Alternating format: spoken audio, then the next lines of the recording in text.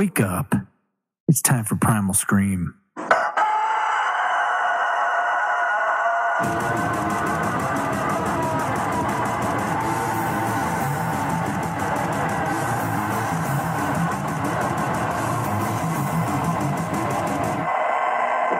Hey, welcome back to the Primal Scream. I'm Matt. And I am Todd. And it is November every time, every fucking time. It's okay, buddy. It's the 9th? It's the 10th. It's the 10th. I was one off. effort. You were very, very close. And tomorrow is Veterans Day. Yeah. That's kind of cool. That's kind of neat. Do you think we treat our veterans? We have a holiday, but we also have Martin Luther King Day, but people don't really treat. I don't think a holiday is necessarily a good. I think it's good to make sure you think about things and recognize people. That's what holidays are for. But sure. Were you going to say, do you think we treat the veterans well? It's almost insulting. In a way, it's almost insulting. It's like, hey, no, man, fuck, we gave you a holiday. What else do you want? Healthcare? Oh, jeez. You want to be able to actually submit your claims? Exactly. Fuck off. You got a holiday. Yeah. So when people are like, hey, you want your veterans discount? You know what? It's a little, your heart's probably in the right place, but it just kind of irritates me. I guess I think it's a good thing to have a holiday to recognize people, not just from our focus is on people now, but to think about people who came before World War I, World War II, and Korea and Vietnam and things like that. I think it's important to remember that we have had a lot of people that have, whether you agree with any of those wars at all, right? We had a lot of people that were willing to volunteer to do those things, and that alone to me is a pretty amazing thing. You have issues with the military. A lot of people do. Right. But Junior's in it. You were in it. People we know have been in it. Rock and Nick. And I just think it's somebody who was willing to say, you know what? I'm going to go do this. And with the right intentions. And even if at some point you disagree with it, somebody still went and did something. So I think it's okay to have a holiday. But I do think it is a little odd that we have a holiday, but yet we don't have them taken care of. So, hey, we're all going to wear camouflage football hat, baseball caps that have, our favorite team on it. They're camo, though, because it's Veterans Day, and they wore them all day today on the NFL. And yet we don't. See, that's the type of thing that really annoys me. Yeah. Because it comes off as insincere. It comes off as just marketing. It comes off as just capitalism, which I'm all for capitalism. I'm all for making money. But don't take something that should be, hey, thank you. Sincerely, thank you for your sacrifice. Thank you for donating your time of your life, which is precious. Exactly. To do something that's to volunteer, to have somebody tell you to do something, and you're hoping in the deepest part of your heart that it is an honorable thing that they're asking you to do and to achieve. And they're also telling you that you have to follow those orders. That's kind of the way it goes. Yeah, and thank you for dealing with all of that anxiety, all of that, all of those horrible things that you might have seen, the friends that you might have lost. There's a deep sincerity that I have for veterans in that regard, and it bugs me when you see a baseball cap with your favorite team on it. It's camo for Veterans Day. Well, it's like it reminds me of somebody being I have an issue with the NFL period. It's an issue with the NFL period that they all become. It's like they were wearing pink 3 or 4 weeks ago. Everything was fucking pink that they had on for breast cancer. Right. But is it just important that the NFL is making people aware of things, or is it now just a marketing tool? You know what I mean? So I don't know. And to know that it seems disingenuous as well that we wear a baseball cap that's camouflage in honor of these people, and yet we still, why don't the NFL make a $1 billion donation to some group who can make sure all the veterans' claims get put on a computer so we all know what the fuck's going on? Right. Just something simple and a little bit less it seems disingenuous to me sometimes. But have you noticed what I put on the website? No, I haven't been on the website for a while. For those of you who have shouldn't say that out loud. Visited, well, you're here. You're here helping me do the podcast, and my thing is the website. Your thing is tweeting, and you're doing a fucking great job tweeting. Well, thanks, bud. Mister. That. But something that I added to the website recently, which is it does coincide a little bit with Veterans Day, but I really didn't mean for it to. I just finally got around to doing it. It was something that I believe in. It's something that I promote, and that is the Wounded Warrior Project. So on our front page of our website, you'll see kind of rotating images on there. You have the gorilla, you have the Primal Scream. You can click on that. It'll take you to our podcast, our recent podcast. There's also a great author. His book flashes on there, Within. And then you'll see a banner, and you can click that and go to my friend Aaron Bunce's website, which a wonderful book, and he does a really kick-ass blog. So read his blog. And then you'll see the Wounded Warrior picture, and you click on that, and it'll take you right to the Wounded Warrior Project, where you can make a donation. You can see what you can do in your area for veterans. So Awesome. that's just one addition I've made recently. I like it. Yeah. Well, anything off the top of your head for recent events? I did see one thing that I was going to tell you about, that atheists are starting to have their own mega churches. And this is terrible, but I've always kind of, it's not terrible that people have atheist mega churches. It's terrible, the thing I'm going to say, which is I've always had this weird feeling when I see a church, I saw a church in Dallas one time with 15,000 people in it. A lot of fucking people. No, I'm literally tens of thousands of people can fit in this one stadium-like church. It is enormous. And, and everybody's talking in tongues and waving hands, and it's almost this is bad. It's almost like a form of mass hysteria in my mind. It's all people, everybody in one mindset, and everybody's it's those big, huge group things always kind of, they're a little too much, Jones kind of things for me. Everybody drinks the Kool-Aid. Jonestown? It's just a little too scary. And so the idea that atheists all get to a mega church, what are they going to talk about? To me, when you have a church, it's Jesus Christ. I mean, that's all you talk about. That's the Trinity. That's it. Boom. What he's done for you, saved you, however he changed your life. That, to me, is a focal point for a megachurch. So there's no focal point for an atheist. Well, no. What are you going to talk about at an atheist megachurch? Well, that's what we would assume. We would assume that there is nothing for them to talk about. Assumption. There's a huge assumption. But here's another assumption, because I'm a skeptical asshole. Yeah, I'm with you. Which is, if you have a religion, does that religion have to pay taxes? Ooh, an atheist church wouldn't have to pay taxes, would they? Bing! Oh, that's what I mean. Immediately, that's what I come out at. So, what would you get? You want to make sure you have good donuts on Sunday, and you get together. I mean, what do you? No, what's the I money have for no a idea. church go But to? this is the thing that annoys. This is the only thing that annoys. I shouldn't say the only thing. One of my biggest pet peeves about religion in this country is that they've turned into this. It has changed from your local church on down block, who the minister knows everyone's names, and there's a wonderful fellowship in the church. You and I talked about how much we liked that at the church we went to. Yeah, the fellowship was huge. Because it was small, and everybody knew us, and we knew everybody, and it just felt like a big family. Yeah. You turn these things that should be intimate, like the small churches, you turn something like that into mega churches, you lose something that was priceless, and that's that family type atmosphere, and you've turned it into a super Walmart.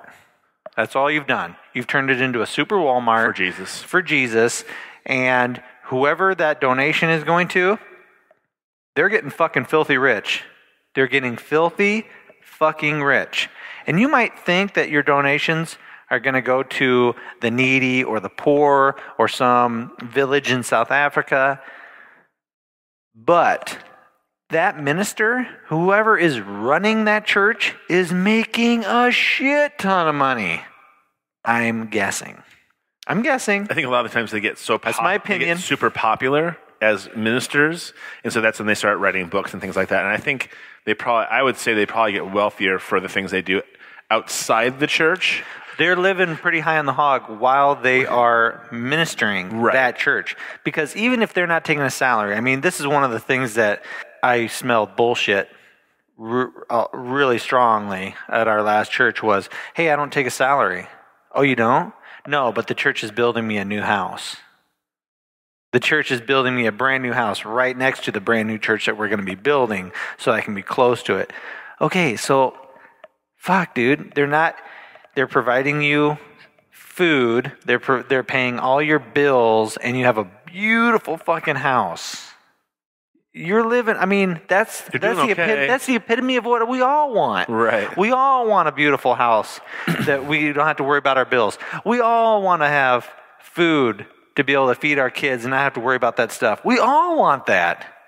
So make no mistake, even if some of these people are saying, well, we don't get a very big salary, you are the man in charge of this huge church, and you are being treated like a fucking rock star. And I don't remember any rock star going around in tattered jeans, unable to feed themselves. Right. Yeah.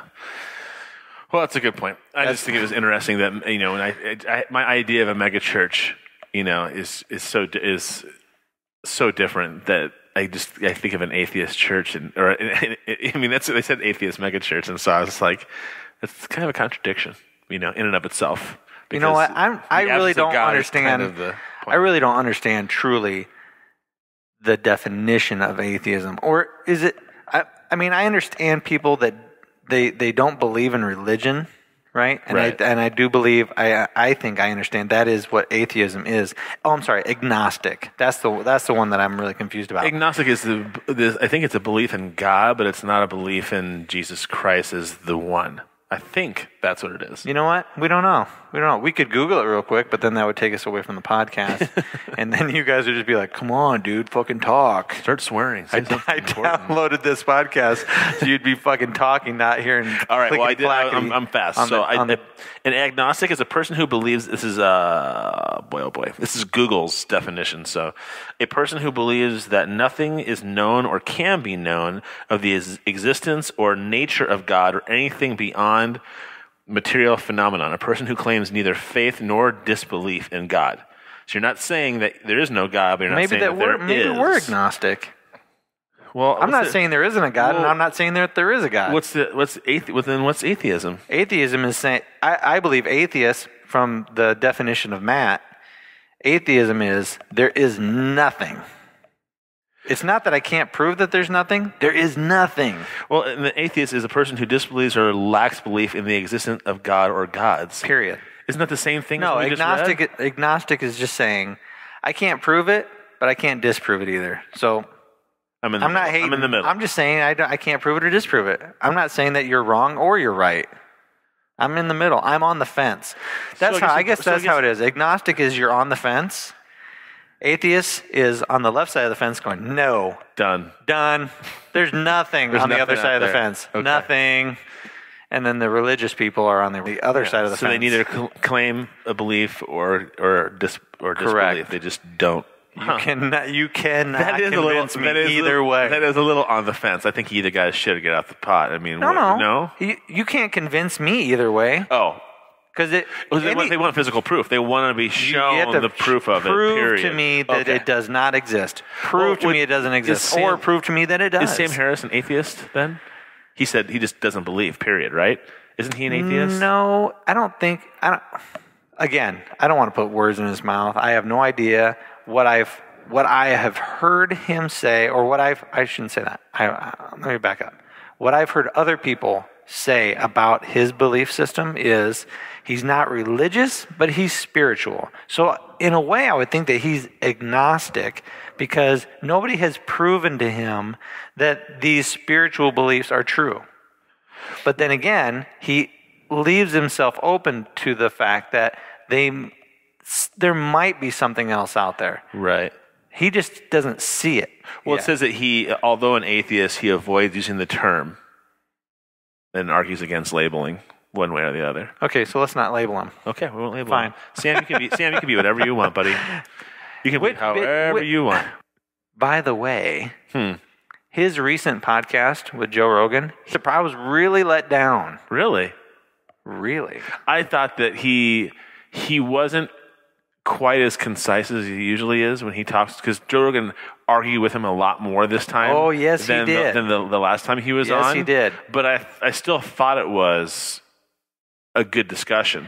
But you're right, he wasn't as, you know what, I mean, maybe you can have a good discussion, which is polite, and it can go back and forth, but you don't, when people start hawing around and trying to find the exact perfect word to prove their point, and yet their point is still so muddied and convoluted because they're using non-regular speech tactics. Right. Like the normal person would say, dude, why are you talking like a lawyer? Why are you using lawyer speak in this government bill? Why can't you just spell it out in layman's terms? I felt a little confused by that conversation. So Joe Rogan is, and this is what I really like about Joe Rogan, and if there is anybody, I don't know if there's anybody out there who hasn't heard the name Joe Rogan, but if you haven't, great podcast. We have a link on to his podcast on our website, theprimalscream.org. And you can check out his stuff. But his recent podcast with Sam Harris, he argues with him back and forth, and he catches Sam. He's like, no, how can you have that? You're saying that there is an evil. And Sam Harris is like, well, no. It really made me feel like Joe Rogan caught him. He caught him. Right. And he was trying to use Sam Harris's logic, not against him, but he was trying to use Sam Harris's logic in reference to government. Right. And Sam Harris was like, what I think was happening was Sam Harris was like, oh, fuck, I'm in mental jujitsu right now.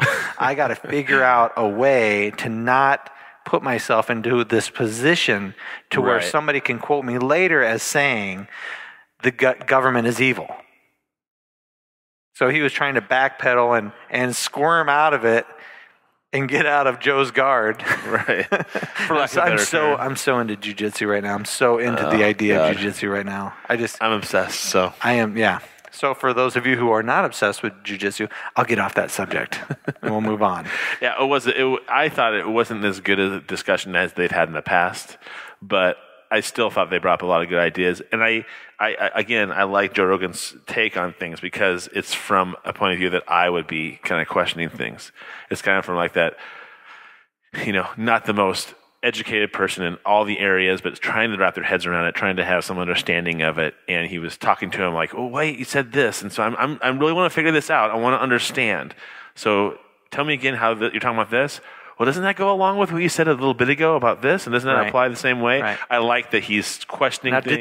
Did that remind you of anything? I don't know. Like who?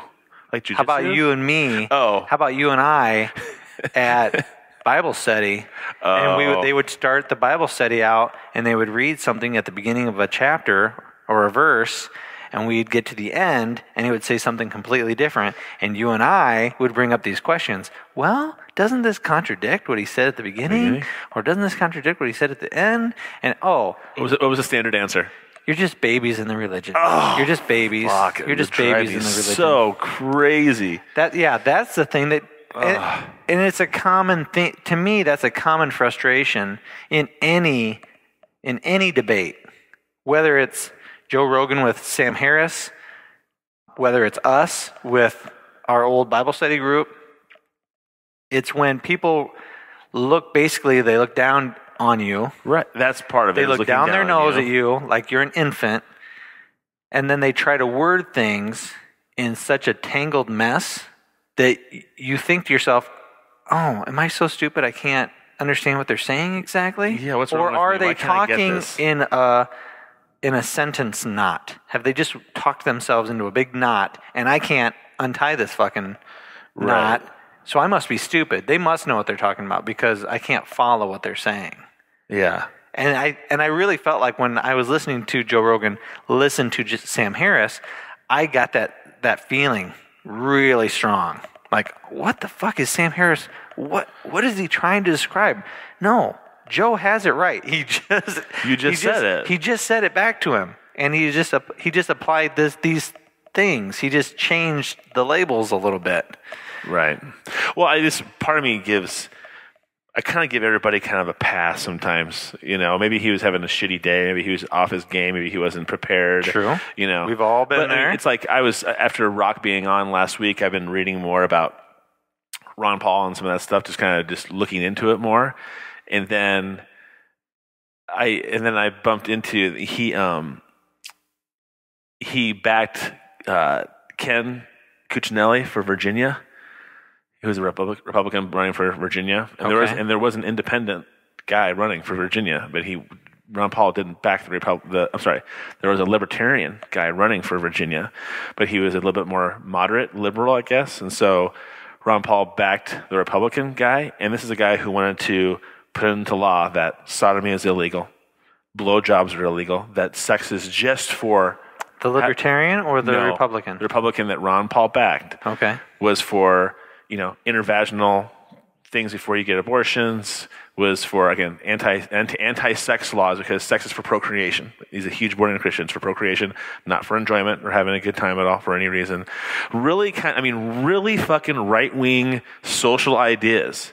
And again, that's a little tick in my notch for me with Ron Paul. If he is a libertarian for social issues, right? And it sounds like he is. You can do whatever the hell you want in the privacy of your own bedroom. We're not going to pass laws about it. Mm-hmm. That makes sense to me. Right.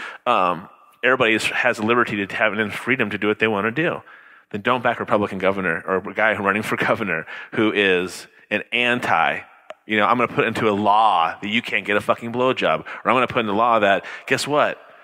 You don't get pregnant, you have anal sex instead. Well, it's illegal now. I mean, talk about personal freedoms and liberties. You might as well put a law or keep in law the fact that a husband can beat a wife on Sunday as long as it's on the courtroom steps. Right. Yeah. Something stupid that is actually a law somewhere. It is. And I think it's ridiculous. Well, and I think he also wanted to ban people getting divorced unless it was for certain specific things. Like you can't get a divorce unless these things are happening or these things have taken place. Right. And then you can get a divorce. Well, again, there's another personal liberty and freedom that you're infringing on somebody else. Yeah. So that kind of bothered me. Again, I'm not going to dismiss Ron Paul. I still think I probably might personally kind of follow along a lot of the lines he does. His interventionist stuff I think is a good thing. His anti-Fed stuff is a good thing. I just need to do more research. I'm not all lock and barrel because I've gotten burned by too many politicians at this point. I don't believe anybody. It's like I don't believe it's one of those anybody. things that I heard at a trust but verify. Trust but verify? Yeah, my wife and I did a parenting class. It was a class on drug use, actually. This is the different drugs that are out there right now. This is how kids are using the drugs right now. This is what you need to look for. These are the signs. These are the symptoms. This is how to be a parent. You trust them. Hey, Dad. Hey, Mom. I'm going to go with my friends to the school and we're going to play basketball. All right. Trust them, but verify. Every now and then, you drive past the school. Yep. And then check in. Hey, I don't want you to feel like I'm checking up on you, but I knew you'd be doing the right thing. I just want to know what you wanted for dinner. I mean, you let your kids see you verify that they are doing the right thing, and you give them a pat on the back right in front of their friends. And it's like, and also at that point, as a kid, you're like, I never know when my fucking dad's going to show up. Right. I have to be doing the right thing because I never know when my dad's going to fucking show up. We were talking about the Gracie's Kids Jiu-Jitsu and bully-proof thing. So right. I think of that though. If you're instilling the right things in your kid, that they trust you, they know you love them unconditionally, they know you have their back. If you have all those things built into it, hopefully, and if you reinforce that part, and then you still do the part you just talked about, which is, hey, you're going to be here, and hey, what do you want for dinner? Those kind of things. Mm-hmm. The kid's not going to. I don't think the kid will be thinking of it as, oh fuck, I'm never going to get out from underneath this guy's thumb. He's going to be thinking, that's my dad. We do all kinds of things together. He loves and cares about me. He's going to keep an eye on me. He's going to make sure I'm safe all the time. Right. I think you can avoid even the idea of your kid going, fuck, I'm always under the microscope. I can never get away from these people. It's going to be more of like, oh, that's just what my dad does. My dad does that because he cares about me and loves me, and it's not even a thought. As long as you can get that message across to your child in a constructive way. Not, the other day, it was kind of a funny story. My kids get off the bus the other day. I'm at home. They come through the door. First, my middle son is the first kid through the door, and the first thing that he says is he's pouting, and the first thing that comes out of his pouty little mouth is, my brother was hitting me. So his little brother was teasing him or hitting him or something. He's pouting about how his little brother was treating him on the bus. So I go, okay, buddy, well, I'm sorry that he did that to you. But when he gets in here, I'm going to ask him what was going on. He goes, oh, okay. He's still pouting. So the little brother comes in. My youngest son comes in. And I go, hey, what's going on? Were you hitting him on the bus? Yeah. And he starts bawling, immediately just sobbing. My youngest, sobbing. And right as soon as he started sobbing, my middle son, who came in with these allegations, my middle son steps in between us, steps between me and the youngest son, and he goes, Dad, I'm going to tell you the truth. So you said if we tell you the truth, you wouldn't be mad, right? I'm going to tell you the truth. And I really had to rein in the anger, your frustration, sure. Because, but I did. I reined it in. I smiled and I said, "Okay, bud, just what happened? Just tell me the truth." He goes, "I slammed his head into the side of the bus," and I go, "What?" And my youngest son is crying even harder now. He wasn't crying when he came through the door, but now that we're addressing something, we're talking about, now he's bawling his eyes out. And so I feel his head. There is a goose egg on this boy's head like you won't believe. And I go, okay. So, I mean, it's one of those things. You have to demonstrate that I'm here. It's one of those things I've been trying to instill in my kids. So it was one of those moments where I was really proud of the fact that my son got it in his head. If I just tell my dad the truth now, before he has to start digging, before he has to start investigating, if he doesn't have to put his investigative hat on and I tell him the truth now, things will be so much better for me. Right. So I knew that this was one of those pivotal moments that it's either going to make or break this type of thing with my oldest boy. It's so hard to control those emotions, though, because it's so frustrating. I mean, it's just because you have a physical injury over here, and you want to validate. I wanted to validate my younger son and be like, I'll protect you. I love you. Your feelings are as important to me as your older brothers.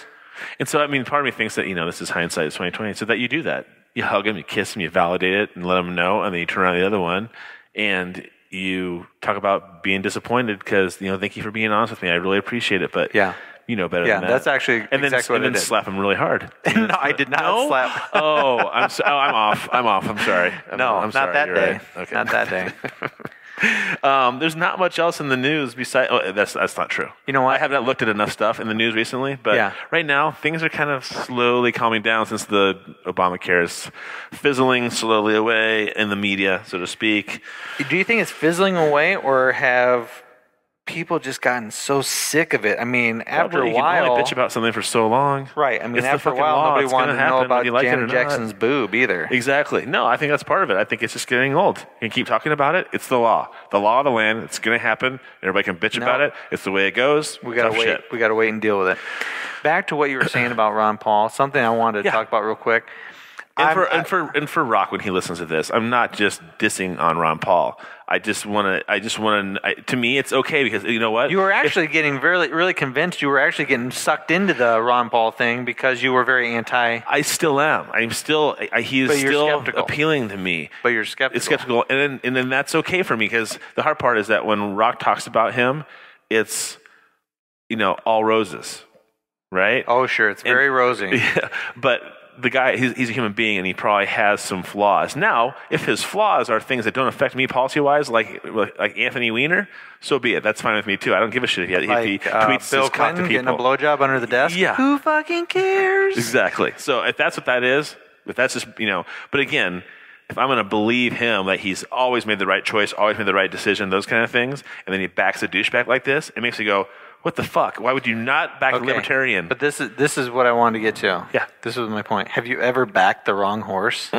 Me personally. Oh, hell yes. You're right. Me personally, there's people that I work with, and I try to get along with everybody. There's certain people that everyone dislikes. The mass majority dislike certain people. okay, that I work with. And then the reasons for why they dislike them, they tell me. And then the most popular people that I work with, who everyone loves, they commit those crimes. Same thing. To the 10th degree. They do the things that people said, hey, you know that one guy? He's such a piece of shit. I fucking hate him. I wish he wouldn't come back to work. He's a terrible person. He ruins this. He ruins that. And then the popular person. And then the popular person comes in, and you're like, hey, you just did everything that other guy did, but we all love you. Huh. But why is that? Why is it? Why is there a person that I know who has terrible traits, horrible work ethic, lies, lets people down, never shows on time, and I instinctively want to be his friend? What does that say about me? Right. What does that say about all of us? I mean, there's a lot of times where I back the wrong horse, you know? Right. And there's a lot of times where people, they think they're using logic, but they're being so hypocritical. Right. That, oh, I hate that guy because he makes work go so slow. Look at your best friend. What's your best friend doing right now? Oh, well, he's at the cafeteria getting stuff to eat. Okay. And he's probably been there for a half hour. So your best friend is twice as bad as this other guy who you demonize. So why are you demonizing him truly? Right. Is it because he's not in union? Is it because he is a total fist fuck socially? Right. Is it because your best friend is just hilarious? He walks into the room and he could say the most mundane thing and everyone is rolling because he has that type of personality. Sure. Yeah. He says things in such a way that you're just like, oh, fuck, you are killing me. You are killing me, Gary. Gary. Nice name. Well, that's actually a goofy inside joke between me and that guy. That's not his real name, but I actually call him that because he calls me a different name and not my actual name, and he's been doing that since day one. Oh, okay. Since we've been working together. I guess again, I want to investigate more, but and I might give him a pass, but again, backing the wrong horse. And then making a political decision because you want a Republican to be in there. And maybe he's doing what a lot of people should do when it comes to politics is, Chris Christie, when he won New Jersey last week, he said, in some interview, I forget who he was with, but he said, no, yes, people think that people decide on a politician, they make a list, and it's the pros on one side and the cons on the other side, and they decide whoever has more. It's like, people don't vote like that. Chris Christie said they vote with their gut. They vote with who they think is going to make the best choice for them, sure. Even if they don't politically follow him, because he got a huge he won by a landslide, 20 points, which includes more Democrats, more independents, and more libertarians. And so it was a pretty big statement, And I like him. I think he's brash, even though he's busted the balls of teacher union and stuff like that. I understand why he was doing it. I understand why he did what he did. It's not just politics to me. And yeah, he can be a dick sometimes, but who can't be a dick sometimes? And so I was just curious because this guy who ran for Virginia's governorship was a real fuckbag. I mean, he was really an asshole. I mean, to try to tell people what they can and can't do in certain situations, or say, right. Oh, you want to get a divorce? Why do you want to get a divorce? That's not a good enough choice. Stay married to this guy or this girl. Just to me, some of those things are pretty plain and pretty obvious. But then, of course, I'm always going to contradict myself by saying Ron Paul's not a stupid person. Maybe he saw through that. Maybe that was all bullshit, or maybe it wasn't as bad as the media played it out to be. But it was. I mean, I read it on RT, but I don't know. Maybe he was looking past all that and said, overall, the guy wants to have a smaller government. Had the Federal Reserve not be so impactful. Maybe he had other ideas that were part of that pros and cons that Chris Christie talked about. Maybe that's how he was balancing things out. Yeah. Maybe the libertarian wasn't thinking it wasn't as. And in hindsight, sometimes we just look back and go, why the fuck did we back that? Yeah. Why did we do that? Kind of like when I was 16. Uh-oh. I was really behind NWA. Oh, I like NWA. I loved NWA. Loved it. It was my very state first. of the art, man. Yeah, it was. I mean, was. It was good music. When did rap like really come out? That was in the late '80s or mid '80s. It was probably I would say it's the early '80s. Probably 81, 82 is when the Sugar Hill Gang came out with their first songs and started becoming more popular. Really? Yeah. So when was NWA? Was that that's like 89, 88, 89. Yeah. Yeah, that's my graduating class, 89, man. Was it really? Mm-hmm. That was my first. Tonight's podcast, we wanted to talk about current events, what was going on in the world a little bit, but now we're actually going to get into the meat and potatoes of tonight's podcast. It won't be quite as exciting probably as you think it's going to be, but that's okay. But you know what? I do want though is this is going to be a great podcast for those of you listening to email us and comment. We're going to do top 10s. We're going to do top 10s for music and for movies, and we'll have lots of discussions about it.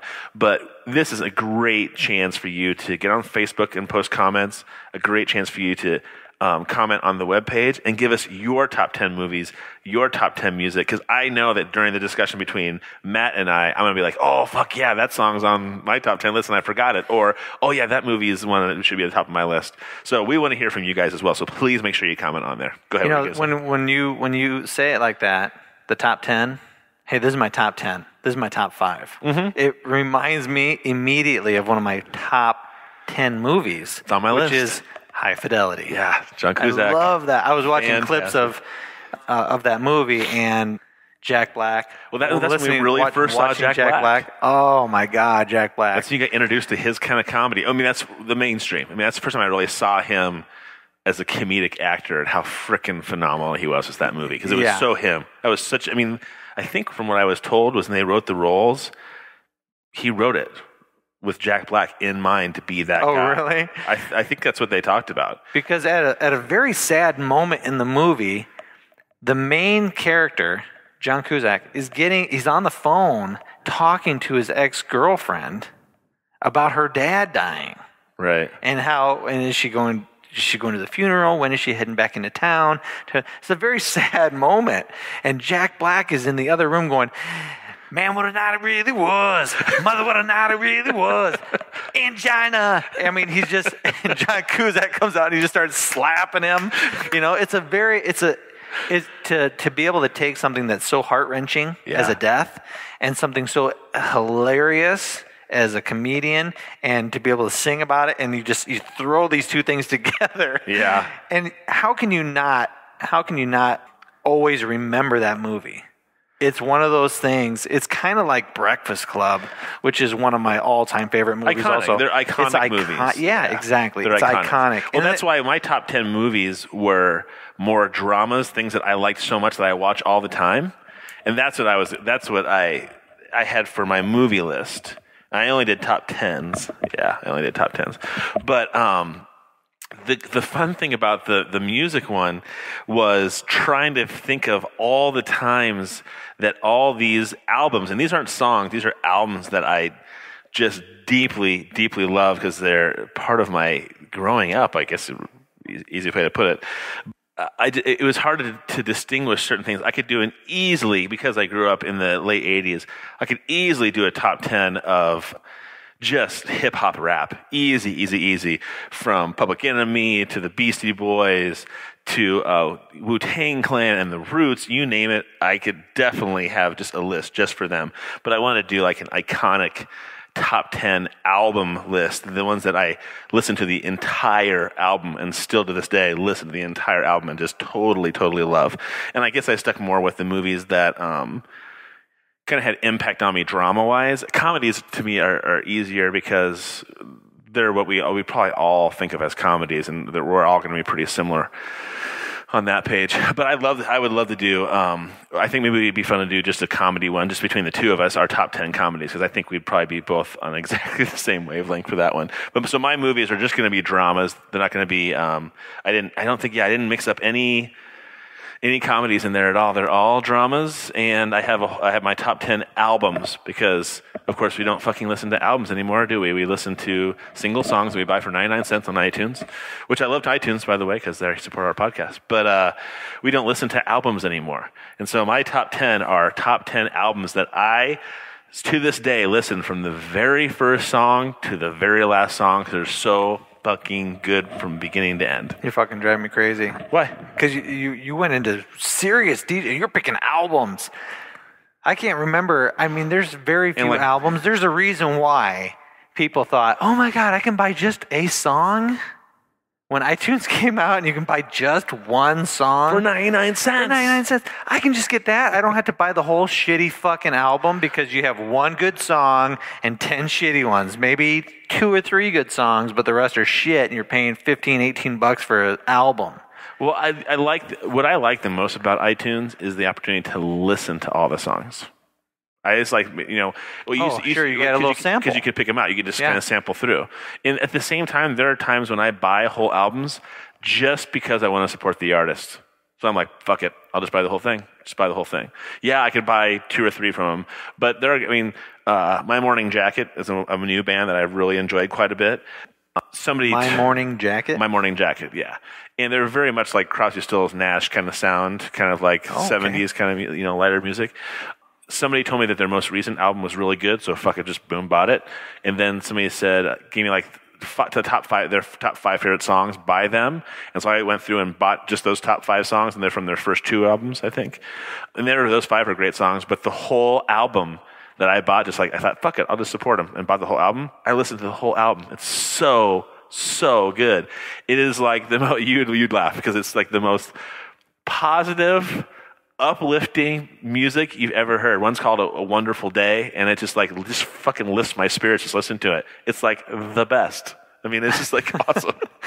And as you can tell, I fucking love everything, and everything's the fucking best. But which by the way, there are a few listeners who really like that about you. Who like what about me? That movie is so good. You mock me for it. I do mock you. Yeah. Oh, that's funny. There are some people that are that fucking crazy. Well, thank you for the love. That's it. But there's other people that are like, come on, dude. No, nobody thinks that. It's probably probably just me. It's only positive thoughts. It's just me. So what do you want to do first? Movies or what? Song? Why don't you do songs since we did kind of different music? You picked albums. When we talked about this, like what's your favorite? We wanted to do a podcast. What's your favorite music? What's your favorite movies? And the more I thought about it, the more confused I got. Not so much confused. That's probably the wrong term. The more complicated it got. Oh. Because you can have your favorite romantic songs, the kind of songs that you want to play when you're getting ready to do it with your lady. A lot of Barry White songs. Oh yeah. You have those songs. You have songs that you work out to. There's songs that you run to, and they're completely different favorite songs from what you run, if you're running 5-7 miles, or if you're powerlifting. Right. I mean, there's so many different categories of music that you love it for a different reason because it elicits a completely different emotion from you. Or the music I listen to when I wash dishes. Yeah. Correct. Probably not the same. You do not listen to techno. But some of the so I went on a different route. I went with music that really has stuck with me through the years because it has such a strong emotional tie to me. Whatever was happening at that time in my life, that song coming out it will never go away from me. Yeah. It'll just never go away. Stuff you listen to all the time, even now. Right. And so NWA was 100 Miles and Running. Oh, God, what a good fucking 100 song. miles and running. I mean, that song in that album was extremely meaningful to me at my age. When I was 16, it was my first glimpse. It was my first little interaction with adult stuff. With adult, because of the swearing, just being like an adult. Well, I just gotten a job. I had my own car. I was I wasn't really paying my bills. I was making money to purchase things for myself. Right. You know, obviously you're 16. And what really are you doing? It was the first time that I was really, because I was working out of my hometown, I was in a different town. I met older people. I met some seniors who I was like, this is kind of cool. It's kind of like having a big brother. You know, this guy who's a couple years older than me, he's kind of like a big brother. I work with him, and he's introducing me to all these other people, you know, inviting me to his school to work out on weights. It was just very, it was just a milestone in my life. Cool. It was very big in growth, and here I'm listening to this music that there's no way in hell I would have ever listened to in my home, surrounded by my little nucleus of my family. Yeah. There's no way that I could have listened to that screaming through my speakers with my mom and dad hearing it. There's just no way it would have happened. But I could play it in my car, you know. So that was kind of like my first breakthrough with music, to where I was listening to it going, oh my God, this is like a little piece of my identity now. That's awesome. Being this little white boy. And I think I told you about this was Questlove, who is the drummer for The Roots, a really great hip hop band. Now that they're the band for Jimmy Fallon on his TV show at night. Okay. And he wrote a book called Mo Meta Blues. We should put a picture of that on the website and link it to Amazon, because it is just a really phenomenal book, because I related so much to it, because his parents were musicians, and he got used to get albums and things like that. He talks about buying Prince's, I don't know if it was Purple Rain or 1999. I can't remember which one it was, but it was really risque. And it might have even been, no, it's one of those two. And he bought the album like 5 or 6 times, because his parents would always find the copy that he hid and then take it away and destroy it. He'd go buy another copy, because he's an enormous Prince fan. And it was just really cool to hear him talk about the way he lined up his autobiography, so to speak, of him and the Roots, was the albums that were coming out in the summers when he was hanging out with his parents. They traveled around, I think, doing musical gigs, stuff like that. And so he had his sister listened to all 70s music, right? The Eagles and Bread and all that kind of stuff. They had mom and dad who were listening to soul music, and had somebody else who was hitting hip hop and stuff. I mean, not hip hop. Hip hop was way before hip hop. But he talks about all the influences in his music, and there are songs that I know you've heard that are kind of hip hop R&B wise that he's drummed for, and the song's just different because he is the one doing the percussions for it. It's just phenomenal. So the book is really good. But that's how I think of music, just like you do. I think of the time and the place of when I first heard that song, or what was happening during that song. Like, Christopher Cross. Like You talking about Criss Cross? No, Christopher Cross, the singer, not Criss Cross. No, not the group Criss Cross? No, not the group. The backwards Christopher Cross had a book called had a song called Sailing Away. I think it was the late 70s, early 80s when this song came out. My parents had gotten divorced, and I was becoming aware of having to fucking travel, fucking flying back and forth every summer, every year, flying back and forth, leaving, yanking my heart out to leave one parent and go stay with another, and then yanking my heart out and leaving them and going to another one. And this song, Sailing by Christopher Cross, I remember being in the bathroom at my mom's house, just fucking sobbing, because the next morning I was going to get on a fucking Greyhound bus and travel back to Iowa, and having to be put in the middle of deciding, oh, I want to go live with my dad, or oh, I'm choosing my dad over you, or I'm choosing you over my dad. You know what I mean? They let us have those choices at a very, very young age, that they now tell you is fucking horrible to do to a kid. But that Christopher Cross Sailing song, to this day, I can smell the bathroom. I can see where I was standing. I remember looking in the mirror, watching myself cry, listening to that song in my brain, that song was playing, going, when is this ever going to end? This is just the most fucking horrible situation to be in. When is this going to stop? You know, I just hate feeling this way all the time whenever this happens. Did not mean to make the podcast take a fucking nosedive into hell. Jesus Christ. Hello. But my point is that's how music can impact you. It sticks with you. And if it's so now when you hear that song, do you? Oh my God, yeah. I love the song. I just love the song. I think NSYNC remade it like when they were still together, and I thought their version was really good.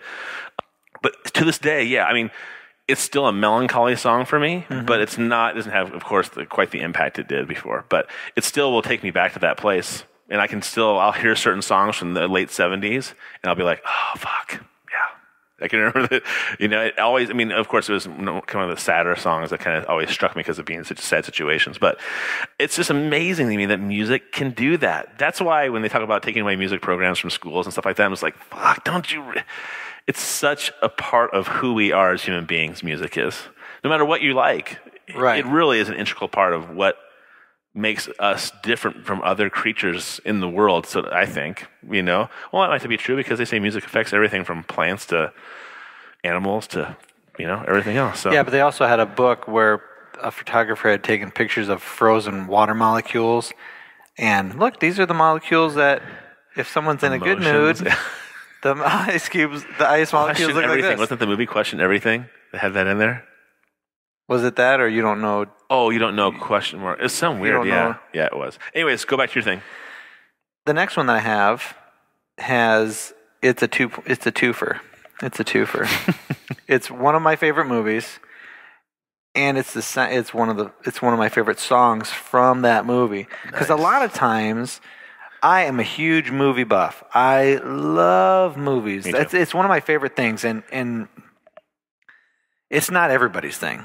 You know, not everybody loves going to movie theaters. It's our thing, though. It is our thing. How many times have we seen The Matrix together? 7, at least. At least 7 times in the theater. We could not get enough of the technology. I lost count of how many times we watched it outside of the theater. I still remember the first time watching that movie in the theater, the two of us together, and us looking over each other at the same time with our mouths open like, what the fuck is going on? What did we just see? This is the most amazing thing I have ever seen. Yeah. It must have been like what adults who saw Star Wars the first time who were just like blown away by what they were able to portray on the screen. We just couldn't wrap our heads around it. Anyways, what movie and song? It was The Matrix. No! Yeah. It was The Matrix. Oh, shit, I didn't realize that. Yeah, the movie was The Matrix. When you started talking about it, I was like, fuck, you're blowing my mind right now. Oh, sorry. Yeah, no, the movie was The Matrix. And, again, the reason why I'm such a movie person, I think it all comes down to growing up. It was kind of a ritual with me and my mom. It was like every Sunday, my mom and I would go to church. We'd drive into town. We'd take the trip, 30-minute trip into town. Sunday was the day to go to church, get groceries, do whatever shopping you were going to do, and see a movie. If you're going to see a movie, you're going to see a movie on Sunday. And that time away from my home with my mom, just her and I, having we love the same types of movies, sci-fi and silly types of movies. So to be able to share that experience, and it was such a positive, loving, wonderful experience. It's kind of like we would go to the movies, and it's like, hey, Mom, can I get candy? Yes. It's like a holiday. For me, going to the movie theater was like a holiday. It's like Christmas or Thanksgiving. The cookies are out. Christmas and Thanksgiving. You can have whatever you want. Right. Get sick, kids. Run around. Be stupid. I mean, that was kind of the feeling I had when I went to a movie theater with my mom growing up. So having that type of feeling, that's what I can go to a movie theater by myself.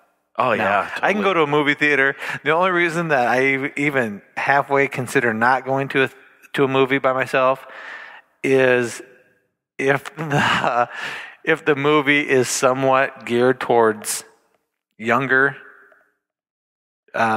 teenagers. So not like Cars or I mean, it could be Toy Story. Those are good movies. Those are good movies. Me as a parent now, I can appreciate those movies. And sometimes, like my kids are at school or my wife's at work and I have the day off, I'm like, fuck it, I want to go to a movie. What's out there right now? Nothing really, except for this one movie that I do want to see.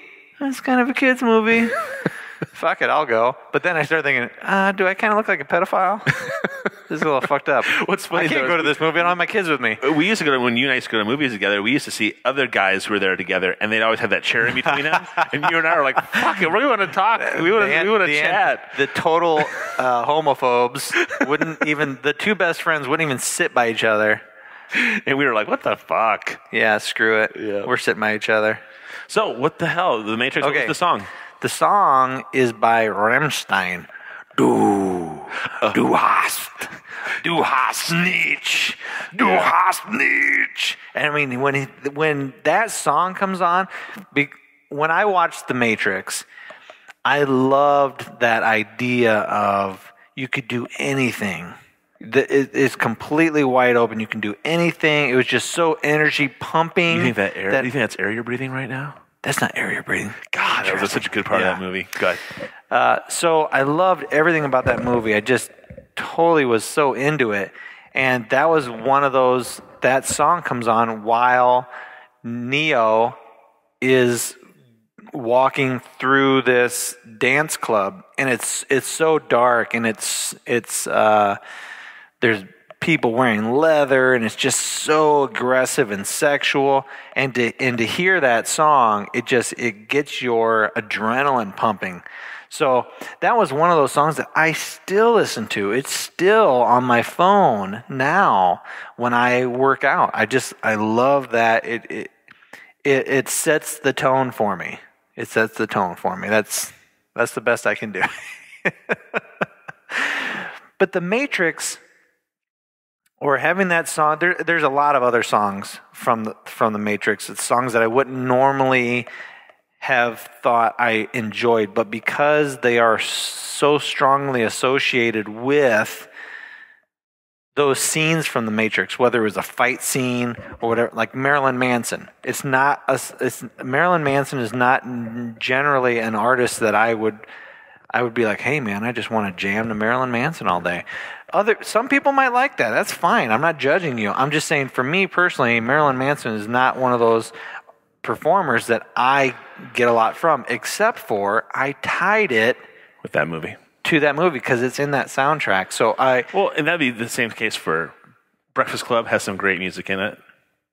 Sure. You know, I mean, it's some of those movies. That's part of it, is that the music really ties into the show in itself and the characters, and you engage in so many different things.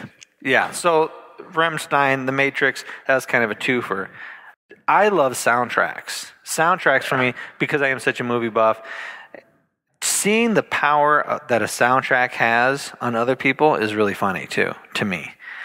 Because whenever the movie Rocky was on, when I was a kid, Jim would get down and start pumping out push-ups. Isn't that hilarious?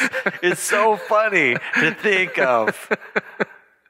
It's so funny to think of my dad doing that, jumping down, just being like, dun dun dun dun dun dun dun dun dun dun dun, or Eye of the Tiger comes on. I mean, he just couldn't help himself. He could not help himself to get down and start knocking out some push-ups. Like, come on, do some push-ups with me. Very nutty, very nutty. But those soundtracks, those songs are iconic to me. It's not like I want to listen to Eye of the Tiger every day. But it's music that is always going to be with you. It has a special place in your heart because you can identify it so strongly with a point in your life and your history that you don't want to let go of. Right. Because I don't want to let go of the fact that my dad was a dumbass at some point, doing push-ups and being silly, and it was a well. I had the same moment. thing with like the Flashdance movie and the soundtrack from Flashdance. Yeah. My dad and my mom at the time, they would splash water in themselves. Yeah, we had a thing set up in the bathroom. Your dad would sit on a chair and. But it was all the dancing and stuff. My stepmom at the time was leg warmers? really into dancing. Yeah, she wore leg warmers. Really, and they're coming back too, by the way. Really into dancing, a lot of like jazz dancing, tap dancing, not just that kind of stuff. But so that movie was appealing in the sense it was very music and dancing based.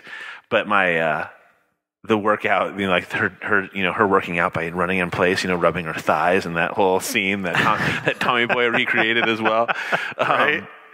That was one of those things I remember from the soundtrack. But I'm with you. Forrest Gump soundtrack, one of the greatest soundtracks of all time. Sure. Soundtrack from Wedding Singer. Good Morning Vietnam. Good Morning Vietnam. Incredible. Wedding Singer with one of my only good movies that I think Adam Sandler did.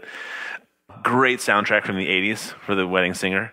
So, I mean, some of those soundtrack, if they really put their mind to it, are fantastic. Zach, what was his name, who did... Footloose.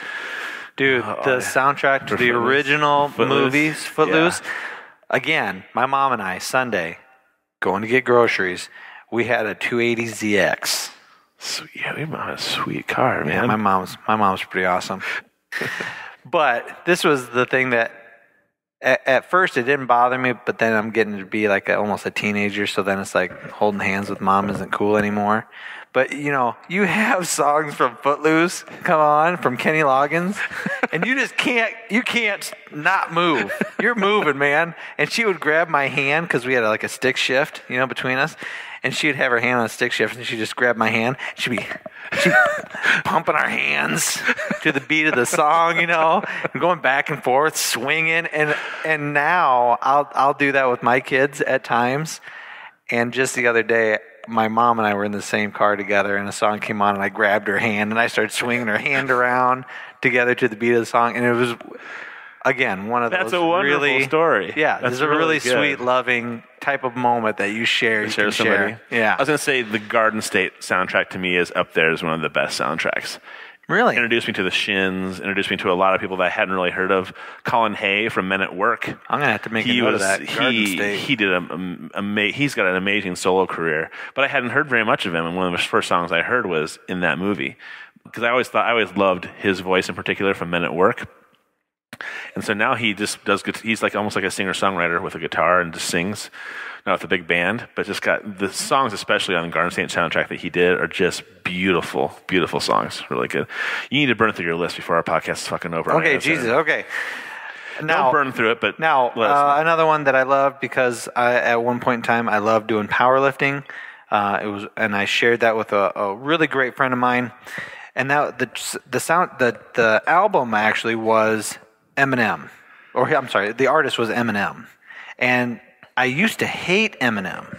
I used to hate it. I used to just throw it in there with, oh my God, here's just another terrible rapper, and I'm not going to listen to it. I'm not going to listen to the lyrics. I'm just turn the radio off or change the channel. But then I started at this time. This is like 2001 era. At this time, I actually started listening to the lyrics, and it was during the 8 Mile. When the 8 Mile movie kind of came out, and I started listening to the lyrics, I'm like, holy shit, is this real? It was the first time that I was actually hearing rap and going, okay, here's a story behind this. And a lot of people who give rap a hard time for the misogyny of it or the violence don't realize that they are rapping about things that truly did take place. Now you can have a discussion whether that should be in a song that influences kids or not is a whole other thing. But they're not just making shit up. Very often they're talking about their lives. And I thought 8 Mile did a really good job with that. Yeah. Okay, last song, and then we can move into movies. Is this top 10? Do you do 10? I didn't do 10. Oh, you just did general ideas. Yeah. I was very anal about mine. I was very analytical. You're great about music. I I can't sit and be like, hey, remember that song? And name like the artist. And it's kind of like people with sports. They can tell you who the quarterback was and where he went to college and Joe where his Schmo stats played second were. base for I can't do that with music. Yeah. I can't do that. I got to tie it emotionally, or else I don't remember anything. Mm-hmm. But the very last one, you're gonna Britney Spears. Oops, I did it again. Really? Isn't that crazy?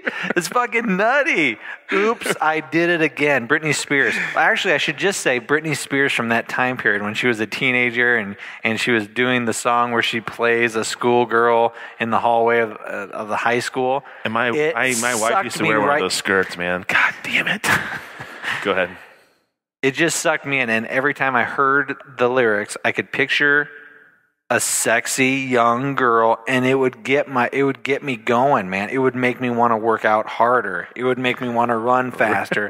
Even it was just so silly because it's just such a teeny bopper song. It is, but it's got a good beat. I mean, there's parts of that song that are. I understand why you would do that. I mean, yes, she was cute in the video, but that song's got a pump. Yeah, she's cute in the high school video. She's hot as fuck in the "Oops, I Did It Again" skin tight red. Oh. outfit. Yeah, that's right. Yeah. So anyway, that's my music. And of course, there's tons of music that I enjoy that I listen to now. But these are like The ones that really. these are the stair steps of Matt. I really like your list. I almost wish I had been a little more open to seeing what popped in my head, because as much as I love music, and you know that of all your friends, I probably talk and make you listen to more music than you probably want You to. actually bring more music into my life than anybody else. So I did a quick list of albums that are the most impactful for me personally. Okay. Number one is Sgt. Pepper's by the Beatles.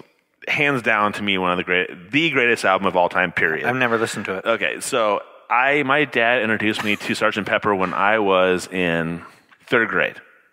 And I remember sitting. Oh my God, you're so much like your father. I remember sitting in front of a record player with headphones on, like you would make, like in high fidelity, literally. I didn't even think about it till just a second.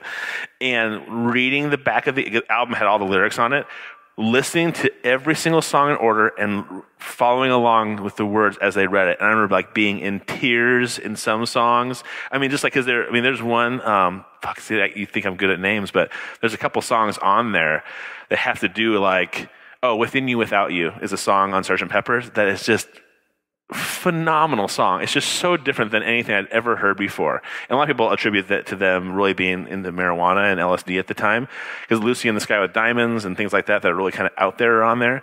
But Within You, Without You, to me, is one of my favorite songs of all time, period, along with the album. But Sgt. Pepper's is my whole entire childhood was the Beatles.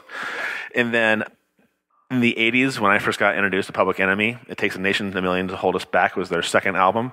I never, ever heard anything like that in my life. And you talk about rap music having lyrics that make sense, Public Enemy was all about social issues. It was not about bitches and hoes and all the kind of things that we generally talk about when it comes to rap music. It Takes a Nation and a Million to Hold Us Back is hands down, for me, if I had to do a top 10 hip-hop rap list. Yeah, I mean, what about Tupac? They'd be, I'm a big Tupac fan too, but I'm talking about just albums in particular, because this album I listened to from beginning to end. Sgt. Pepper's, I listened from beginning to end. I listened to all the songs on it, and that's why they kind of have an impact, because it's a whole chunk of music. It's not just one song at one point. Like the Christopher Cross song, Check Your Head by the Beastie Boys, that was more like in the early 90s. I just thought the Beastie Boys were the funnest, coolest guys out there at the time. Yeah.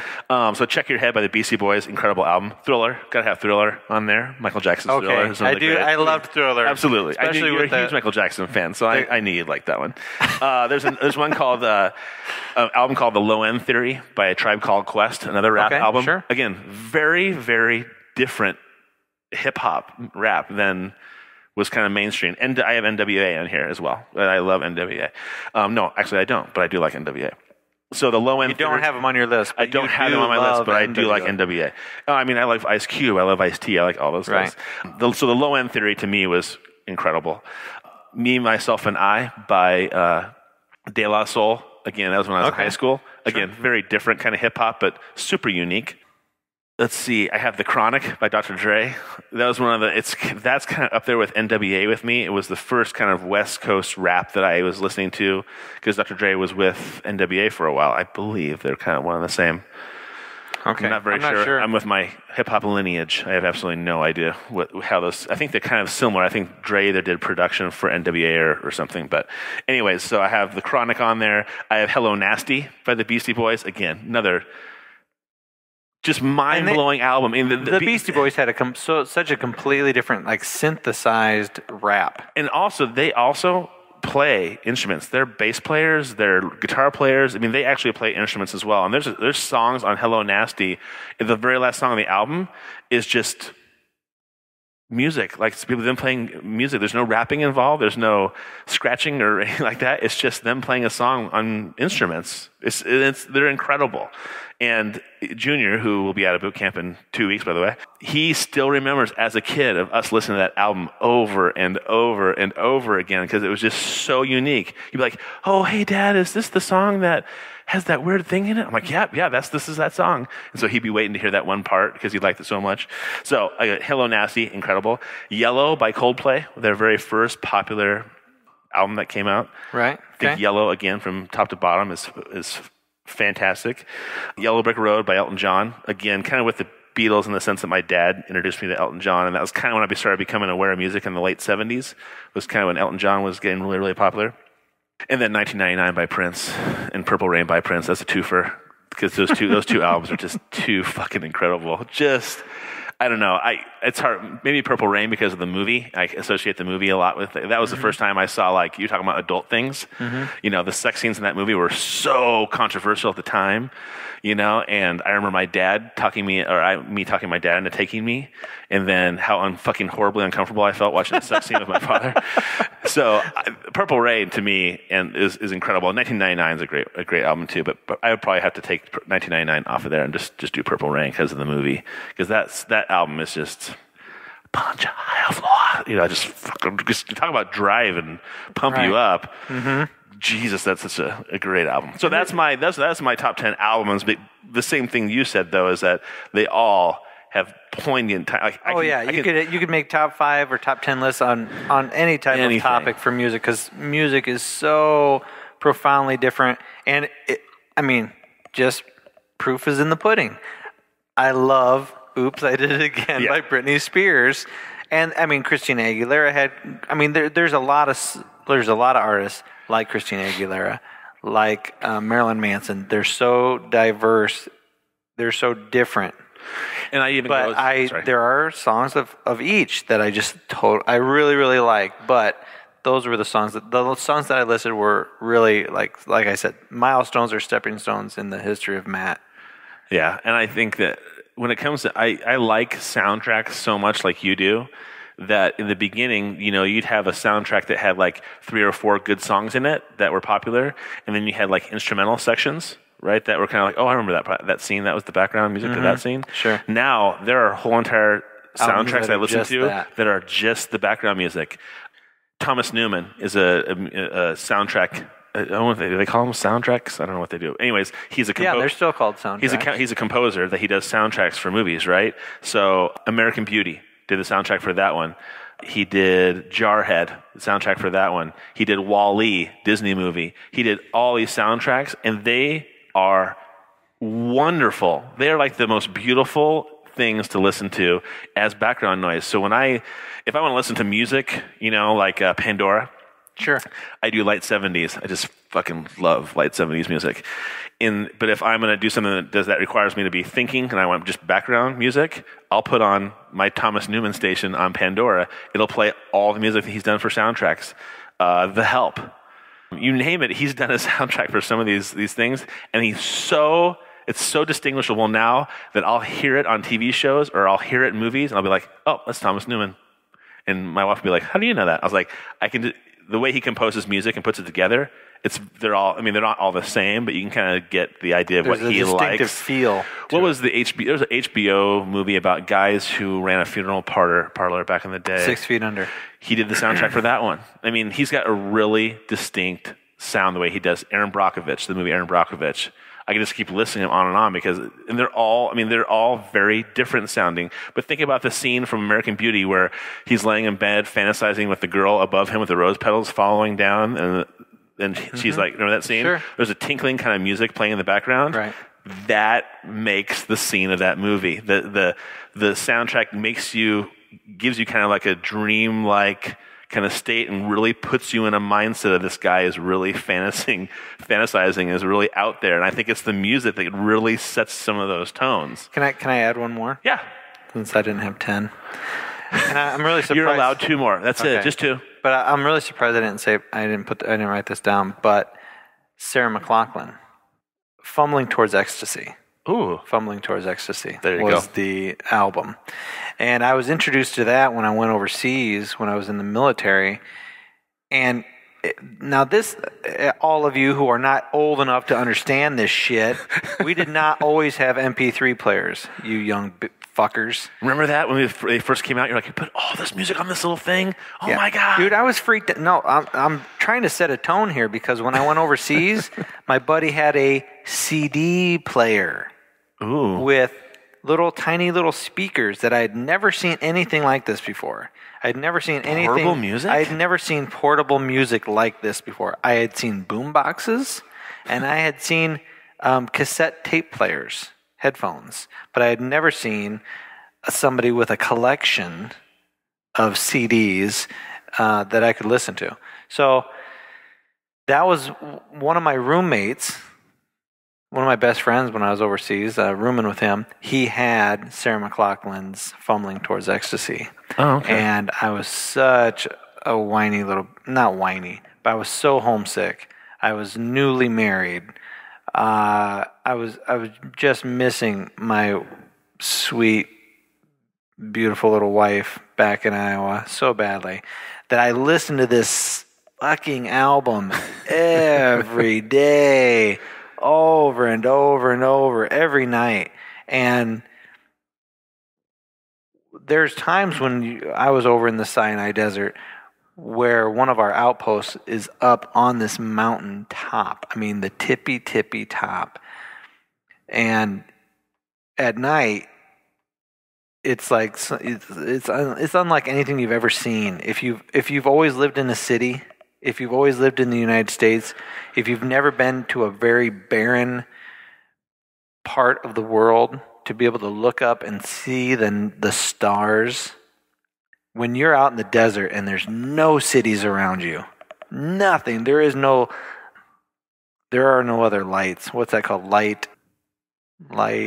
Like when street lights fracture into the atmosphere and it but it's called a certain something. It's sure. like light contamination or light something. Anyways. Fuck it. Maybe I'll put it in later. Make me sound smart.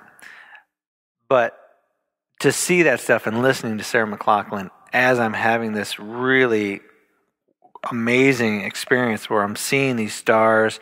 I mean, I can see the Gulf of Aqaba is below me, and across the Gulf is Saudi Arabia, and just to my left is Israel, and I can see the lights. I mean, you take a 19-year-old kid and you throw him across the world, and all of a sudden I'm seeing things that I just could never have imagined before. It's like, holy shit, I'm actually looking across the Gulf of Aqaba, and there's a whole other country right there.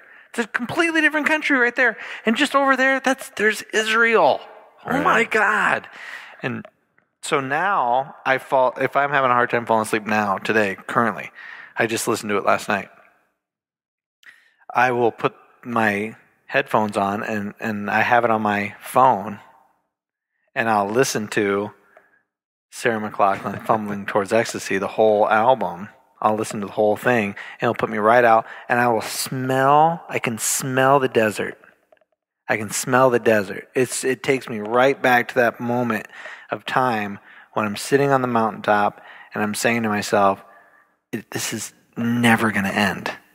I was really depressed. It's never going to end. I'm always going to be on this fucking mountaintop. You can transport yourself back to that moment in history because of a song.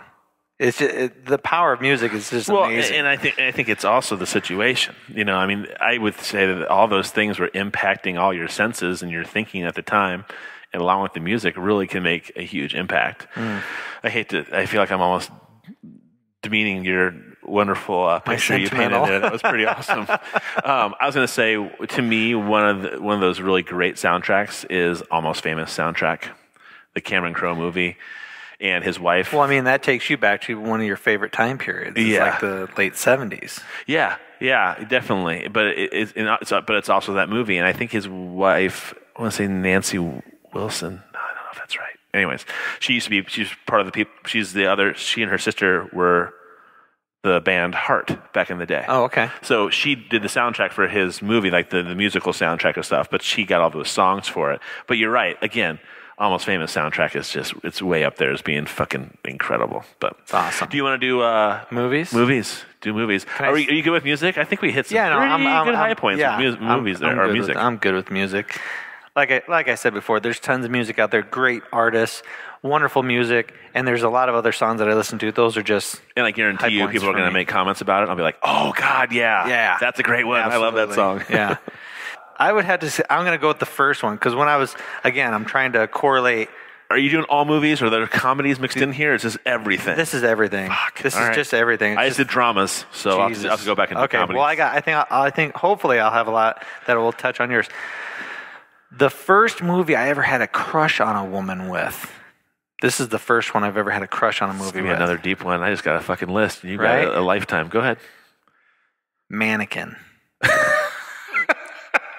Mannequin. Holy shit. Changed my life. Again, went to the movie. Is Universal Soldier on this list, by the way? No, Universal Soldier is not on this list. Mannequin. I love the whole idea. Who is in that? It's the lady from Sex and the City. The one. Oh, the one who likes having sex all the time. Yeah. Oh God, it's on the tip of my tongue. I know what you mean. Go ahead. All right. But anyway, I loved that movie. I love fantasy. I love movies that I don't like the norm. I don't like boring every day. I like to have a magical sense to things. Yeah. A fantastical sense to things. Well, that's why I like superhero movies and stuff like that. Yeah. I think I like superhero movies for a slightly. I don't know if I want to necessarily go into that, but I think I have a fascination with superhero movies for a kind of a deeper reason. But anyway, Mannequin. Was it Kim Cattrall? Yeah. Kim Cattrall. God, you did have a crush on her. Yes, it is Kim Cattrall. You're correct. I couldn't. According to IMDb, it's Kim I Cattrall. watched that movie so many times. Loved the idea of it, because here's this guy who is doing something that he loves doing, and likewise, that movie reminded me a lot of. Yeah, she had a whole musical career. We are magic. Yeah, she was in Xanadu. Xanadu. God damn it, that was it exactly. The movie Xanadu, I remember that as a little kid being in love with the idea that, this wonderful magical creature could just happen upon a normal moral guy. Right. Mannequin, again, it's just like Xanadu to me. It was like very similar things, but I loved that idea of Mannequin. That's awesome. But yeah, that was one of my movies that I loved Mannequin. And the guy who plays the gay guy who always had different sunglasses. He always had crazy glasses on. You're talking about Mannequin? On Mannequin. Oh, see, I don't think I've ever seen that movie. What? Oh my God, he's so funny. Ridiculous. It's ridiculous. It's funny. Ridiculous is good, because if Rock was here, you know what his favorite movie is? What? MacGruber. I've been to his house 3 times, and I'm gonna have to give it a shot. It's really horrible, but I understand why he likes it. I can see why it's funny. Okay. Well, what's one of your favorite movies? Okay. Again, I get by far my hands down favorite movie of all time is Good Will Hunting. That's okay, yeah, and I can see that's why. my number one. That's awesome. It always is my number one. Well, I mean, every single time they're in that scene, no, it's not your fault, son. Yeah, I know. it's heartbreaking. I start fucking crying. I know, but And I'm a manly fucking man. And I start crying every time. There's so many funny parts that are also dramatic. Like when he goes, "What do you want to do with your life?" And he goes, "I want to get some sheep and tend to them." And he's like, "Get out. You shucking me? Yeah. If you want to jerk off, go home and get a warm towel. I don't need to deal with your bullshit." Wow, which very is really nice. funny, right? Which I think is hilarious. I mean, you have Robin Williams doing a one-liner that he's so good at, but he's playing a role, and it just really fit well together. And plus, fucking Matt Damon is the bomb in that movie. So that was mine. I think Good Will Hunting is up there for me with just all, like you said, it's funnier and shit at times. Hey, like them apples, that's when people got that from. I love that. And then, then other times it's super impactful. You ever dealt with that before? Yeah. My dad was a drunk, and the colorful nights was when he wore his rings. And I mean, just shit, this little one-liners were just what would be a good morning for you? What would be a good morning for me? Showing up at your front door, knocking on it, and knowing that you're gone. Right. And then you didn't even say goodbye. That would be Then great. I knew you were gone. Yeah, you were moving on with your life and not stuck here. Yeah, that's just too good. For the best friend to say that. Okay, here's another one. Risky Business. Oh, another good one. That movie was on the other day, and I immediately felt like a little kid, and then I should turn the channel because my mom was going to come in, and I shouldn't get caught watching it. Another awkward sex movie with my father. Yeah. watching them fuck on the train, which all those sex scenes were so great. Oh God. I just blew out everyone's eardrums because I'm coughing into this fucking mic. Oh. Well, there's Dude, so many good. You cannot watch a sex scene with your dad. I didn't know there were going to be sex scenes in it. Oh God! So and those are really good sex scenes in that movie. Yeah, it's hot. It's and really yet, hot. I still part of me and my memory of that movie when I first saw it is really awesome. Like my first sex scenes in a movie, and then when my father's sitting next to me, so it's terrible. It's terrible and great at the same time. Why do you like the movie so much? Risky Business? Yeah. I think it was because it was like the whole puberty thing. Oh, sure. You know, and every high schooler's fucking dream. Sure. Right? And it was so funny because his parents are gone. And, of course, the scene that I see when I'm flipping through the channels, the scene that comes across is him sitting in his tighty whities in his bedroom, and he's on the telephone talking to a prostitute trying to set something up, and he brings his catcher's mask down over his face as he's talking on the phone, like classic, like he's trying to protect himself from the phone. Oh shit, it was funny. Good stuff. Yeah. Woo. Oh, good Very Lord. Nice. Another one of mine then. Yeah.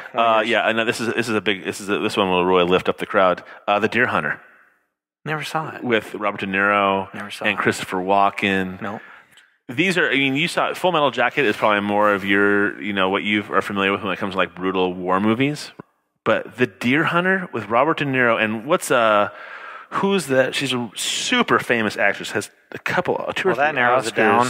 That narrows it down even more. But she's an older actress now. But whenever she's up, she wins it. She was in. I don't even watch that stuff. I have no clue. Anyway, she's young in this movie, and she's just phenomenal. But these three guys who are all from this small, I think it's like a small steel town, and they all sign up to Vietnam together, and then it's like, boom, they're in it, and it's just the fucking crazy. It was the first war movie I saw and my dad let me watch that when I was like 12 or 13, I think.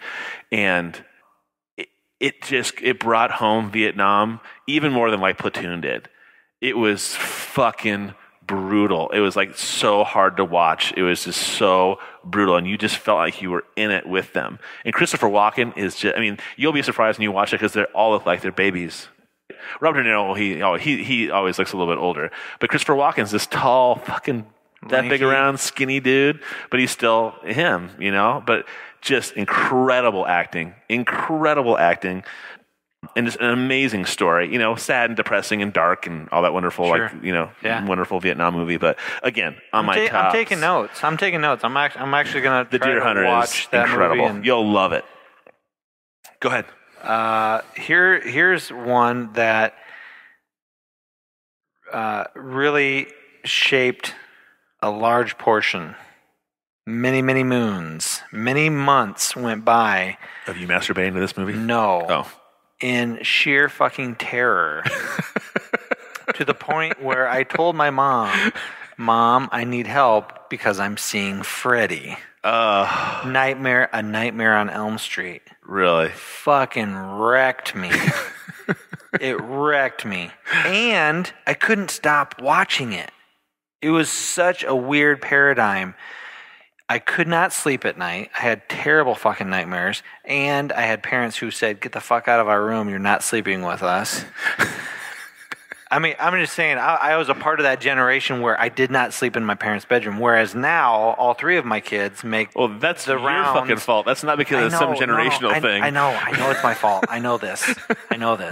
But I'm just saying, I wasn't comforted. Right. Nobody was helping you. Nobody coddled me. So, but I could not get enough of that fucking movie. Oh, so you kept watching it. So it was like you watched it one time and it... No. I watched it.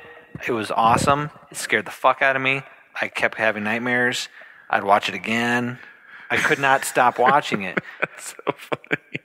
Yeah. Oh, God, that you kept watching it. Now I can see a kid going, I watched the movie. It really scared me really bad. I was addicted to all the Freddy movies. I was addicted to all of them. But it really just... That was the first time I had ever watched something and been so traumatized. I was really traumatized by it to where I was... The idea of Nightmare on Elm Street, you don't know when you're asleep. You don't know when you're awake. Oh, sure. So even walking home from the fucking bus stop, I had to walk through people's yards. We lived in this huge neighborhood that was kind of on this big hill. So it would easily take me 7-8 minutes to walk home from the bus stop, and I'm walking through people's yards, backyards, there's trees and everything, and it would scare the fuck out of me at 4:00 in the afternoon. Dude, 4:00 in the afternoon, I'd be like, all of a sudden that shit would get in my head, and I would be sprinting home. Sprinting home. That's awesome. Yeah. The only time besides recently with the fourth kind, is that The fourth kind, the fourth yeah, kind the that fourth kind. that shit my pants in the middle of the day was and that was really fucking horrible. That was really I to this day can't watch it. It just scares me too fucking bad. It's sad and pathetic, I realize, but it just scares me too bad. But because I just believe too much. I believe in UFOs. I believe creatures from other planets. And so when I see that movie, there's the little bit that's believable for me. It's just too much. Anyways, when I was living alone, I lived in Northern California in a town called Nevada City. And I lived in a small apartment above a friend's house. And I had a friend who worked at a video store at the time, so she hooked me up with some free movies. Well, my brother, in all of his wonderful wisdom, said, "Hey, this is a fantastic book. You got to see the movie." And I was like, "Oh, okay, awesome. That sounds great." And so I had Christopher Walken in it, so I knew he'd be a good actor. So this is Communion, right? This is called Communion. And it's supposedly a true story about a man who goes to a cabin with some friends in the woods and is abducted by aliens. And the only bad part about it is it's everybody's worst fucking nightmare when you kind of see like that half a face or that you half... wake up middle of the night, you look out your bedroom door, and you see like half of, even if it was one of your children, if you wake up and you look out the door and you see half of your child's face peeking out from behind the door, it's a little spooky. Yeah, it's a little spooky. This is an alien head peeking around the door. Chucky. And I mean, all of a sudden, if I had less sense, I would have screamed really loud out loud. I mean, that's how bad it scared me when I watched it. And again, I was by myself in this apartment in the woods above an apartment above a friend's business, and I'm watching Communion of a guy who's in the woods in a cabin and gets abducted. And so, I mean, I walked around and shut all the fucking doors in this place. That's a must. Because I can't take a chance of seeing half a face. No matter who it is, I'm just shutting doors. And if you see that movie, it's scary because I think I showed you the clip of him being hypnotized, and he's reliving it. But in his state of hypnotism, he's going, "What? No, I can't do that. This doesn't work for me. Nope, I don't like that." I mean, so he's talking in like a plain, almost monotone way, and yet you're flashbacking to the fucking horrible. I have goosebumps right this second. I'm fucking freaking out just right now. You see the pictures of what he's talking about, and so it's that mix of really scary, spooky stuff and then normalcy. It's almost like you said, walking home and not knowing. I mean, you're walking home in the middle of the day, but yet there's that piece where it's just like. There's a piece of it that's like that believability part where you're just like, oh, but the guy's sitting on the couch talking very nonchalantly, but his flashbacks that you're seeing are fucking horrifying. Right. You know? So again, that movie just fucking puts me over the edge. And The Fourth Kind is very much like that for me because I believe there's an aspect of it of some truth. Right. And so if there's just one little bit that's true and it's so fucking scary and horrifying, did I spike out the computer because I just went high an octave? No, you're fine. I just wonder. Your balls just completely dropped off your body. It's just so scary. So, anyways, let me get a drama in here to calm myself down. Oh, this is a classic. You'll love this. Shawshank Redemption. Yeah, tops. And that's everybody. That's one of mine. That's probably not. It's everybody's top 5, isn't it? If you don't like it, you're not a human being. You're probably an alien. And you want to abduct me. Now I have to think about it again. Thanks. Yeah, Shawshank Redemption is one of those movies where you can watch it over and over again. And I don't really understand why I even love it that much. It's a story. It is such a good story. No, but I mean, some movies are just they're stories, but their plots aren't that great. Or you have action movies, and there's really no story to it. It's just explosions and killing. To me, I know people have a problem with Stephen King when some people really like his writing, some people don't like his writing. I'm a big fan of his books, but to think of that, he wrote The Green Mile, Shawshank Redemption. I mean, these are really iconic movies that are loved by everybody.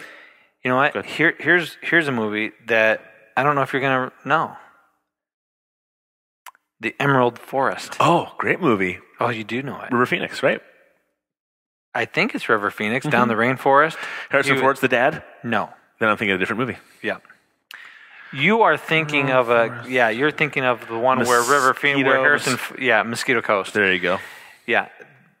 The Emerald Forest was about this American who goes down to the Amazon, goes down to the rainforest because they're tearing down all these trees, and he's got to be there to help build a dam. And what's that actor's name? That's the dad. I can't. Oh, he was actually. Is it Ironside? I don't know, but he was actually in the last Avenger. He was in the Avengers movie, the first Avengers movie. Bill Markham. He was on the panel. I love that movie because his son is in the son gets up. The son wanders off into the rainforest and he goes missing. That's it. Period. And then it flashes forward 15 years maybe. And every year that dad has come back to the rainforest and he spends so many weeks looking for his son. Ugh. He puts on an expedition to look for his son because he believes his son is still alive, which in all reality, a kid would be dead in probably 7 minutes. They wander into the rainforest. You think so? I mean, no. Just stumble into a viper or stumble into something. Yeah, right? But you're not going to last the night. Right.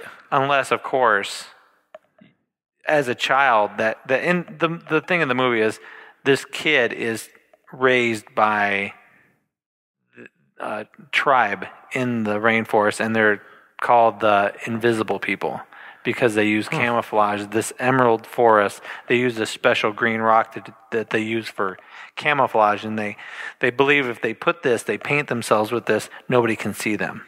So they're called the Invisible People. Oh, cool. Yeah. I remember that movie. I remember seeing that in the movie theater. So that was just one of those movies that I remember. And again, for those people who are not old enough to remember this, if you don't know this slogan, is it live or is it Memorex? If you don't know that, if you haven't heard that sales pitch before, you're not going to get half of what I'm talking about today. That's okay, though. It'll help you expand your mind. Yeah. I have Scent of a Woman as my next one. Again, okay, that's all right. Classic, hilarious, funny. I know you like that guy. I know you like that guy, the main actor. Al Pacino? And I know people think he's an amazing actor. He is an amazing actor. You may not like him. But here's the reality of Al Pacino. He says every role he's in, every role he's ever been in or ever will be in, I'm sure, I'll put money on it. I got $5. I'll put it down. Drop it like it's hot. So my bet is he always does things the exact same way. He yells things that don't need to be yelled. He starts screaming. He sounds the exact same way. You look at the character, and you could pluck one character out of one of his movies and set it down into a different movie, and you could take off with it, and it'd be fine. Isn't that part of the appeal of some actors? I mean, Brad Pitt would be a good example. He's always Brad Pitt, but he's playing a different character, right? You don't think that because when I see Brad Pitt acting, that's what I see. Is I see him being a stoner in True Romance before he was a big star, and he was his acting is very similar, and he acts the same way, but he was just a stoner in that one. And then when I think of a great actor, I think of depth in acting. Okay. I hate to say it, but Robert De Niro would be a great. I mean, he's different. You don't think he's different in his roles? Yeah, I guess he has been a little bit more than Al Pacino. But like, say, Matt Damon. I mean, he just played Liberace's gay lover. You don't have more depth in an actor as Matt Damon, who played Bourne Supremacy, the Bourne movies, he's a total badass, right? To the gay lover. Well, I mean, part of it is I think that some of these younger actors really. I would say that I wouldn't say Robert De Niro was ever. Or I'm sorry, that Al Pacino was ever in a niche kind of thing. I would see the similarities, but I think that Matt Damon has probably a lot more opportunity movie-wise to do different stuff. Did he just do that movie Oblivion where he's like part robot to? Yeah. He does play a lot of diverse roles. You know what I mean? Yeah. So I guess I can kind of see that. I think Robert De Niro is way up there for me though. So. Okay, let's we need to run through these a little bit. Okay, I'm just going to tell you. Do it. the ones on my list. So we already talked about Nightmare on Elm Street, but then he got some of the older iconic movies: Top Gun, Karate Kid. Oh, I watched Karate Kid yesterday. We talked about The Matrix. We talked about Mannequin. We talked about Forrest Gump. Stripes. Oh, God, what a good one. Stripes, Ghostbusters, those Spies Like Us, those were my very first interaction with movies that were just so fucking overboard, funny, silly. Spies Like Us was so funny. We're going to put you guys through special training. Yeah. Drop them on the ground from a plane. And then I have movies that are directly influenced by my father, who, if it's not a cowboy movie, it's MASH.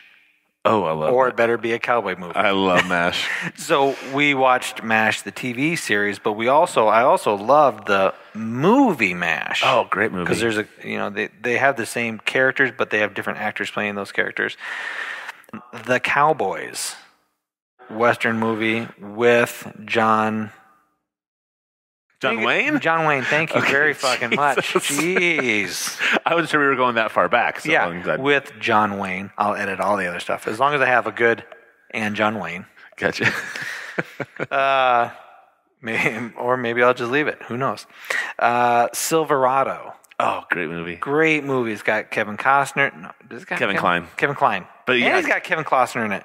Kevin Costner. Oh, yeah, both of them. Yeah. He plays like the wild, crazy guy. Yeah, the wild, crazy so kid. Good in that. Oh, fuck, that's great. So I love that. Silverado. But then I throw in some of the older Bruce Lee movies, The Big Boss and Enter the Dragon. And that was my first influence with, holy shit, look how fast somebody can move. Look how, that is amazing. So martial agile. arts. What's martial arts? That was my first impact with that type of stuff. And then, of course, you see Chuck Norris in Missing in Action, I think was the name of the movie. And then, of course, I go into kind of my fantasy stuff is Interview with a Vampire. Great one. Superman, the original with Christopher Reeves. Oh, good one. I love that. I love that movie so much. I watched it when I got a boombox. You remember the boomboxes with the 2-inch by 2-inch television, black and white television? I actually, while the rest of my family are watching Superman downstairs on a big screen color TV, I'm in my room Christmas night, because I just opened that up because it was my Christmas present. I opened that up and I'm watching Superman on 2-inch by 2-inch black and white, fuzzy. With your antennas. My fucking head, I just have a huge headache, I'm sure. Yeah, with the antenna pushed up so that I can get good reception. That's so stupid. But Wolverine Origins, now that we're getting into superhero-y type stuff. Yeah. I remember the first laser disc I ever saw. The big, humongous ones? The big, humongous fucking ones. Yeah. They were bigger than a record, weren't they? Huge. They were probably about the size of a record. Okay. I think. But think of that and a compact disc. It's just like Crawl. Oh, do you remember God, Crawl? Yeah. Did he have the thing that he could throw? It was like a throwing star, and all of a sudden, ching, and he'd throw it. And I remember that. And it would come back to him almost like a boomerang. Yeah. So that was like my first laser disc one that I saw. Here's one. I don't know if you ever saw this. The Last Dragon with Bruce Leroy. Oh, yeah. I have the DVD at home. I have made my kids watch it. Fuck. Are you kidding me? The Glow? I mean, there's rap in that. There's all kinds. And I love the little teeny-weeny little Asian kid that's in that movie. Who just kicks ass. Who just is fucking awesome. And I think the kid who plays the main character in that is phenomenal. The singer in it, what's her name? The main singer in that is... I don't know, but I thought she became like a born-again Christian, didn't she? She did, but she's one of Prince's girls. So he is one who kind of found her, and because I think she has like one of those one-word names that he gave her and shit like that. But, dude...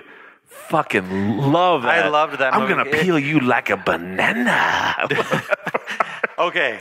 He doesn't even react until somebody touches him, and then boom. Yeah. I loved it. Love that movie. It starts out with him flipping around and jumping on. The Last Dragon.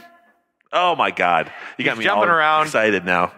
And landing on workout dummies. He's punching things, and his sensei is shooting arrows, and he's karate chopping through all these different arrows, and then he finally catches the golden one or whatever it was, and that's when he knew he was the one, or his master did. Anyway, funny fucking story. because of this movie. This is why it has left such an impact on me. Two things. One funny, one not so funny. Let's go with the not so funny first, and we'll end on a good note. Oh, do I get to finish my fucking list, or are we only Yeah, I'm going to end my thing on a good note. Jesus Christ. Okay, first thing, the not so funny thing. In that movie, The Last Dragon, they have kind of like this balding, gap-toothed actor who's kind of like a loan shark. And he's the little teeny guy? The little teeny guy who's got the gun. He's the main bad guy. Yeah. Well, his girlfriend is doing like a music video. Right. You watch that movie, you watch that music video that she's doing, it is so fucking terrible. Right. But that would be a popular song today. You think so? Yes. When I think back to that movie, It's about her boob, like my headlights or something like that. She had like headlight boobs. It's like Katy Perry. You watch that and you think that could actually be out today, and that would be popular. But when I watched that, when anybody watched it back then, it was ridiculous. You watched it and you thought that is so pathetic and stupid. Right. You don't like the Wrecking Ball video with Miley Cyrus? To me, it bothers me when even as a child, you saw something and you thought, this is stupid, this is ridiculous, this is a total comedy. But then you take that and it is actual reality today. What does that say about us? Okay, that was my serious thing. I'll get off of it. Here's the funny story. Because I really want to keep this kind of lighthearted. Here's the funny story. So in that movie, the main bad guy, he says to Bruce Lee, Show enough. Love it. Who am I? Show enough. He says the football pads. With the football pads. Great stuff. But he says to Bruce Leroy, I got something for your ass in these hands. He's got the hands. That glow. The glow, and he's got, they're sparking. I got something for your ass in these hands, right? Right. So one night, I get off the bus, and my best friend decides he's going to pick a fight with somebody. And what does he say to him? I got something for your ass in these hands. And the other kid wrecked him. The other kid didn't run? No, there was no glow. That was what the 80s movies did to us. The 80s movies made us think that if I hold a boombox above my head, the girl outside like a girl's window, I'll get the girl. Or if I say, I got something for your ass in these hands, then I will actually win the fight. It could not be further from the truth. Oh, God, that's that shit is not going to happen. Let me finish my last, because I have to send them. I have Hunt for Red October. Yeah, pretty good. Life as a House. Oh, yeah, very good movie. Kevin Kline, again, wonderful movie. Forrest Gump's on there. Stand By Me is one of my absolute favorites. And then Philadelphia is in my top 10 of movies. Just Tom Hanks dramatic. He got Academy. That's his first Academy Award. Okay. There are just scenes in that movie. Well, because who is the Antonio Banderas? No, that was his. I just like was saying his lover. His name like Banderas. But no, who is the lawyer who is helping him? Denzel Washington.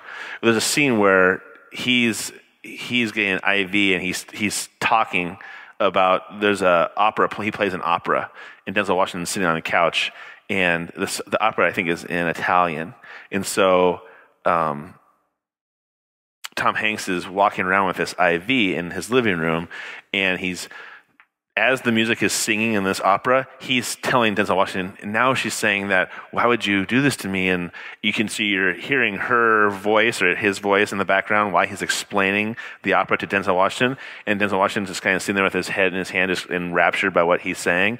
It's just an extremely dramatic scene in a movie that really is buried in my head. I want to say really quick that two movies that I didn't have in my top 10 because I was doing dramatic ones and not comedies. What About Bob? Is a family classic. We watch it probably once a month at least. At least once a month. You got to watch it. I know what you're going to say next. Yeah, you do know because we're two close friends. So I Married an Axe Murderer. Yeah. Again, these two movies. So, and I should probably put Love Actually up there because Love Actually, What About Bob, and So I Married an Axe Murderer is going to be on my television at some point every month. It's almost, we don't plan on it. It's just like if it's a rainy day outside, you got nothing to do, perfect time for to snuggle on the couch and watch Love Actually. But if you're in a goofy mood, you want to watch What About Bob, ahoy, I'm sailing. I mean, you can't, it doesn't do anything but lift your spirits to watch Bill Murray as What About Bob. And I just think that So I Married an Axe Murderer is one of those underground, cult classics that people always talk about. Oh, I fucking love that movie. And yet it didn't do anything in the movie theaters. It was not a popular movie by any stretch of the imagination. I loved grunge, the grunge era. Of the Seattle grunge era of music, and that movie obviously is in Seattle. What movie? It's based out of San Francisco. San Francisco. It's based out of San Francisco, but it reminds me so strongly of that grunge time period. Has some alternative music in it and stuff like that. The coffee shops, the the heavy Ramones and stuff like that. Yeah, So- I can see that. But I mean, to me, and my kids don't really get So I Married an Axe Murderer very much. It's more something that as adults can really laugh at, And he pissed into the bitch's ocular cavities. This way to the cafeteria. God, that guy right there, that comedian. Oh yeah, is it Phil Hartman? Phil Hartman. Joe Rogan talks about that. What it was like at that sitcom they were all doing together about the radio station after he died. How hard that was to move past it. It didn't last very much longer. He was one of those comedians that so unique. Yeah, the dryness of his delivery, the dryness of his lines, that he sold it so well. Or how about when he did Frankenstein on Saturday Night Live? I know you loved I was thinking Frankenstein. Because he didn't have lines. He made noises, and it was fucking a riot. Yeah, but yeah, he was great. And so I Married an Axe Murderer. Just fantastic in that movie. But what about Bob? I mean, I just never stopped laughing in that movie. Every time, dead hands. Just when he's going through all of his symptoms, it's just like, I treat people like telephones. This one's just out of order right now. It's like, oh my God. It's just some of the writing in that is so funny. And you couldn't find two more opposite people than Dr. Leo Marvin and Bob. Gil. Good morning, Gil. Sorry, gotta go to work. Turns around his chair and punches his time card at the desk behind him. Oh, Christ almighty, that's just too funny. Love it. I'm gonna go home and watch it right now, as a matter of fact. Awesome. All right, well, hey, what a nice turn of events here on the Primal Scream. I hope people liked it. It wasn't quite as dark and deep as it usually gets. We started out with some current events, and that was kind of, I don't know. Hopefully people didn't start listening to it and go, oh, fuck, they're talking politics again. I'm turning this. For once, we went lighthearted. Yeah. But, hey, really quick, I want to do a couple of really quick shout-outs to people, places, businesses that have really helped us and who I really believe in. Okay? One business here in the Iowa, Cedar Rapids area is Hard Drive MMA. Hard Drive MMA. Really like what they're doing down there. I really want to be a part of it, and I'm going to go down and take some classes. Really has motivated me to do more stuff for myself. Okay? Awesome. Keone Koch. And you'll see he's the owner or co-owner. I'm not even sure. He's the owner. Of Hard Drive. So I'll have a link up to his website on our page. Also, Guitar Center in the area, who they've been helping us. I have been a total novice walking into this podcast experiment, and buying equipment and coming in and asking questions about the equipment, and then taking the equipment back, and then buying something else, and then taking that equipment back, and then trying something else, and then going back to the equipment I had before. And every time you had a question, they answered it for you. Every single time I went in there, they were positive, they were helpful, they never made me feel stupid. They made me feel like they had all the time in the world to help me. So the customer service at Guitar Center was the best. It was customer service that I thought was gone. And if you think about it, with the amount of money we've spent getting the podcast ready to go and just function right, they could have really raked us over the coals. Oh, if they sure. wanted They could have been like, nope, you're not returning that. Yeah, or no, this is the mic you want. It's $150. You know what I True. mean? You can Yeah, do that too. I exactly. mean, they could really, instead of saying, hey, that's awesome, good for you guys, here's the best thing to have to start out with. Yeah, I you know? returned something the other day, and the manager came back, and she goes, did you activate the software? And I said, oh, yeah, I did. She goes, okay, before you can return this and get a full refund, I need to call Personas, and I need to talk to their customer support, and I need them to deactivate your activation so that when we sell this to somebody else, they can activate this.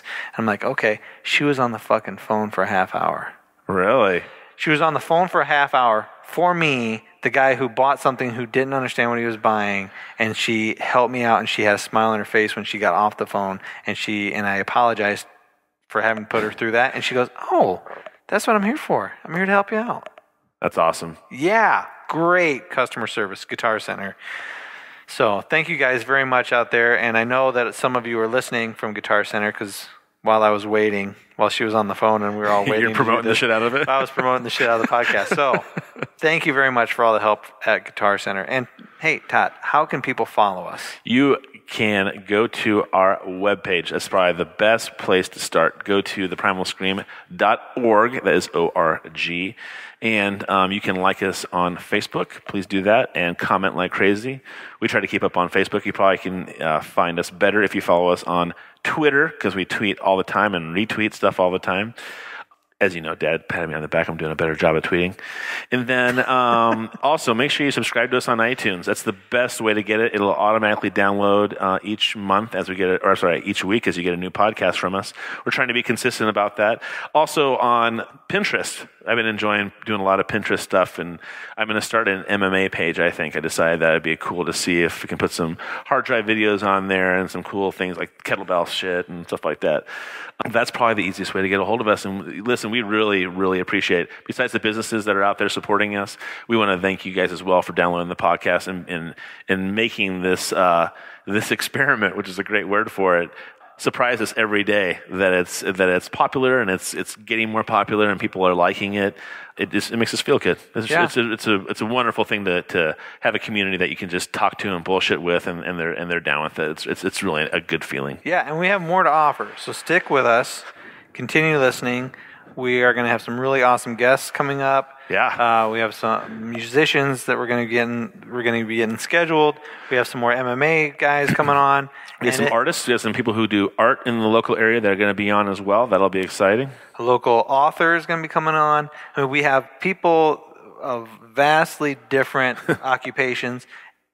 And you know what? If you want to hear about something or you want to stir up conversation, think of this show as your water cooler. Send us a comment. Ask us a question. Send us a subject if you want to hear something more about it or if you want our opinions on something. Yeah, I can't tell you how many times Rock has said, hey, watch this video and let's talk about it. And then we watch the video and we're like, shit, yeah, let's do it. And if we hadn't listened to him, we wouldn't know a thing about Sam Harris. That's right. You know what I mean? And if you wouldn't have watched the Lloyd Pie video, you wouldn't have known anything about 20-inch pygmies. What else is better than 20-inch pygmies? Nothing better than a 20-inch pygmy story. So, hey, have a great night, everybody. Thank you for listening to the podcast, and stay tuned for further podcasts. We really appreciate you. Very much so. All right. So we'll talk to you later. Adios.